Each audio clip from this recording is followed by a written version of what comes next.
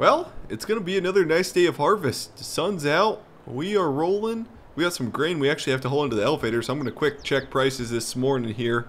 Jump on the Apex Game PC. Corn over at County Line Grain, $3.25. It's actually up. Yeah, I think we'll take this corn to County Line Grain, and then everything else will go to the farm. Oh, also, we got a new dog, Rex. Rex is the new dog. Fired Buck and got Rex instead. No, I'm just joking. Rex is just a house dog. He's a farm dog. He just runs around and stuff.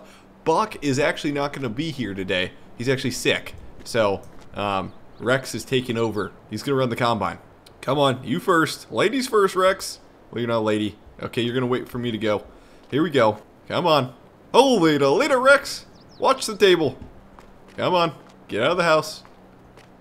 Okay, you watch the farm. I'll be back, man. We're going to jump in the Magnum, and we're going to take this to the elevator. Turn on the radio. Oh, Jesus! Turn it off! That was Sally, the hired worker, driving it last. That was definitely not me. Let's turn the radio on to something good here. International Harvester. That's a very good song. I like that song. Just came out on the radio, actually. Just wait. Remember this. Just remember this moment in your minds a month from now. That song. Just remember that song. And then in probably about a month from now, you'll be like, what? Oh, I get it. You'll remember back to this moment. See what we're weighing here. Okay, I could not get those wagons to unload to save my life, so we're changing plans here. We're going to leave the wagons at the co-op, figure it out later. We have the Mac, and we have the Mac fully loaded on this cornfield here. If you guys are new, we're harvesting this cornfield. It's 320 acres. We have 2 combines rolling on it, and we cannot keep up. I mean, it's been taking a while here. Here is the corn we have left right here and right here. This has been probably 3 or 4 days of harvesting this. Now, everybody's going to tell me I don't need a bigger combine. But it's taken a while to harvest this. Like, gosh dang. And we have 2 combines rolling fully, sometimes 3 combines, and it's still taking us a while to harvest this. But like on a day-to-day when it's me, Sally, and Alex out in the field, like it's tough to get a lot done and stuff because I'm doing all the trucking.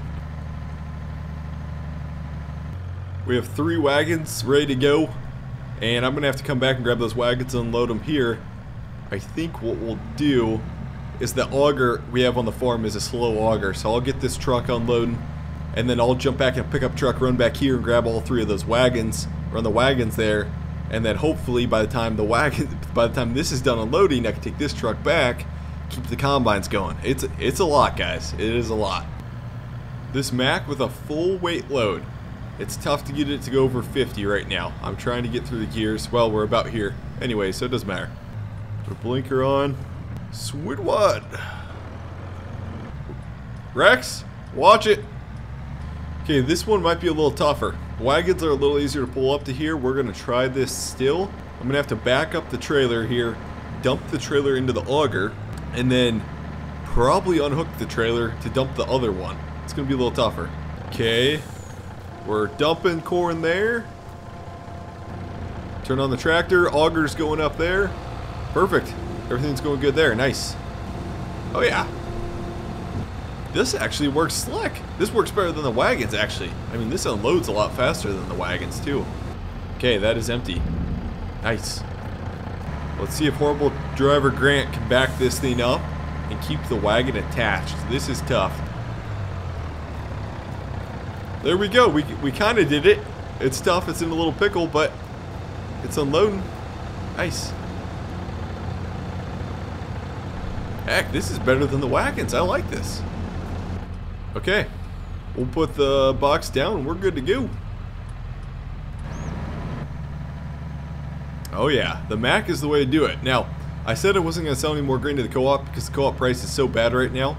Compared to basis and futures price improves usually in January and February. Like we get double the price for the corn. So it's kind of stupid to sell now. But the wagon load we have, it's right next to the elevator, and I think I'm just gonna sell it at the elevator for now. No cop, no stop. Guys, don't do that. I'm just joking. It's a game. Don't do that in real life. Okay, wagons. They're gonna be sold right there, just right across the road. If we can get this thing going, because these wagons, I gotta check the tires. Yeah, they sink down in the ground. Once you get a heavy load and they stay overnight, these start sinking in the ground a lot. Tires all look a little low, and there's a lot of weight here. So we're going to see if the 8110 can pull it. Put her in front wheel assist. Just give her. There we go. We're not even spinning. Ooh, it's going to be a little tight with the duals. I think Buck made her in here, so we should be good.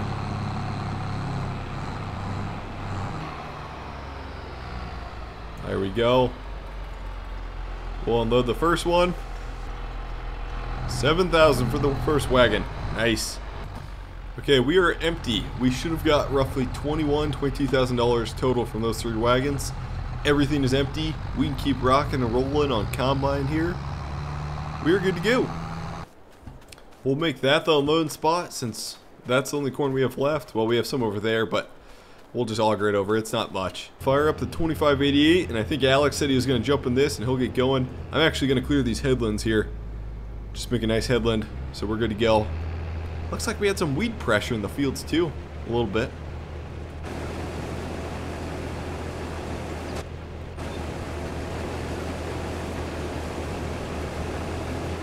Okay, we're gonna fire the 9220 up, and actually, somebody just stopped by.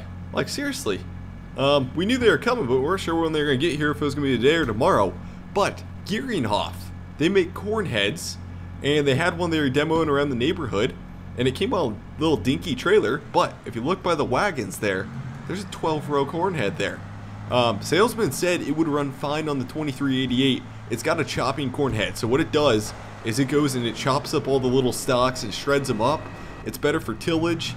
Some no-till guys like it too because the residue kind of degrades, the earthworms can get it a little better, but then again it does leave a big mat and stuff, and the soil doesn't dry up as good when there's a big mat there. But it's a Gearinghoff chopping corn head 12-row, and as soon as Alex gets back here, I think we might switch him out, but he's at the end and he's close to being full.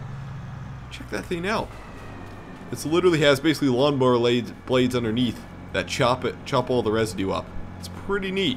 And then it's got roller cones on the side, so if you're in down corn, sometimes the corn wants to just go over the edge of the header, and then sometimes it just drags off to the side. You don't get that corn through. So this kind of keeps it rolls, and it keeps all the corn going in the head instead of going over the edge. So this should be. I don't know if it's a folding corn head though. That's the one thing I don't know about it. I guess I could probably look. I don't think it's a folding corn head. There's usually hydraulic cylinders up here. Looks like Alex is completely full way down at the end, so we gotta unload him down here. These are some of the longest passes we have on this farm. Over a mile long rows, which is just insane. Thing is if he's full now, he's gonna be filling up like crazy with a 12-row corn head. So I gotta keep him going. Like, it is gonna be a hustle. We got Sally in the combine too. She's rolling. We're rolling with the grain cart. Oh, we'll stop and unload here. I think she's going to be full. She's just finishing up this other end here. We're going to top off in these wagons here.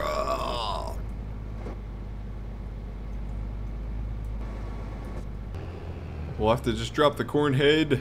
Hopefully nobody runs over it. Corn head's unattached. Okay, the big Mama Jamba 12-row Gearinghoff corn head, chopping corn head. We're gonna see if this 2588 will handle it. It's surprisingly clean. They said it was used by a couple other guys a week ago. We're gonna see though, because we got a lot of acres to knock out. Everything's attached. I don't think it's a folding corn head. Oh, she is heavy.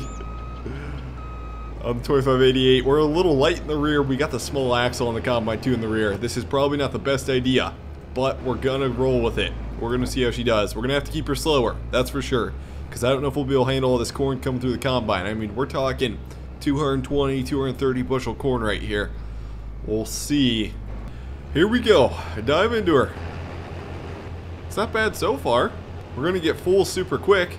Heck, maybe we could upgrade to a 16-row. I mean, we're pushing at 6 miles an hour. We're bringing a lot of grain in. It's filling up quick back there. But everything seems to be good. Turned up the fan speed, turned a couple settings up. Open the concave, open the sieves. That combine's going to be close to full by the time it gets to the end here. I'm just dumping some in the back wagon. We got to keep rolling. I got to catch it, though. Otherwise, when Alex turns around, he's not going to be ready. Come on. This Kinsey unloads pretty quick, though. That's what's nice. Okay. We're rolling. We got to go. We got to go. We got to go. Come on. We're going. Come on, 1920. Get up to speed. Come on. It would be nice to have some more ponies on this wagon. Oh, we can do it. We can do it. We can beat them. Oh, we're perfect. We should be good. Hopefully it's not full. Yeah, we're going to be perfect. Coming in hot.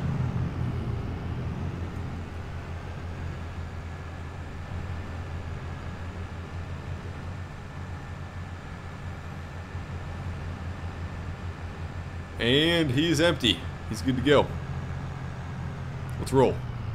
Okay, the case combine's doing the long rows with the 12 row. We'll keep up with this. We're going to have the 8 row, the 9560, do some of the kind of shorter rows, kind of clean this up. That way it's a little easier. And that way we're wasting time turning around with a shorter combine. We got the 9520 going with the disc down there. Things are rolling. You know, it'd be a sweet tractor to get someday, like a 9420T or 9520T, and replace the 4-wheel drive with that. Since we already have all-wheel tractors, we got the 1920 4-wheel drive, our big beast. It'd be super cool to get like a 9420T, but I don't know if anybody's made any in Farm Sim yet. I guess I'm not sure. Oh, we gotta turn around quick. Don't knock out any corn. He's only taking 6 rows because he's got the power lines close, and then eventually he'll move to the other side here. He's close to full. Come on. Come on. Do not fill up, Sally. There we go. It's a little tight around here, but it's working. As long as we're not taking out corn, we should be good.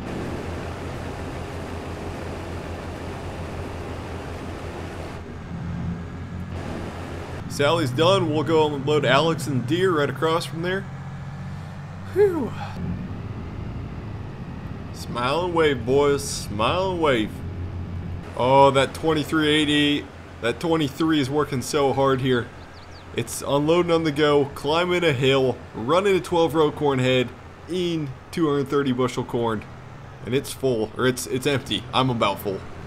Make the turn if we can. Honestly, with that 2388 though, like, that's a good corn head. It's been going good, and 2388 handles it. The Gearinghoff corn head on there.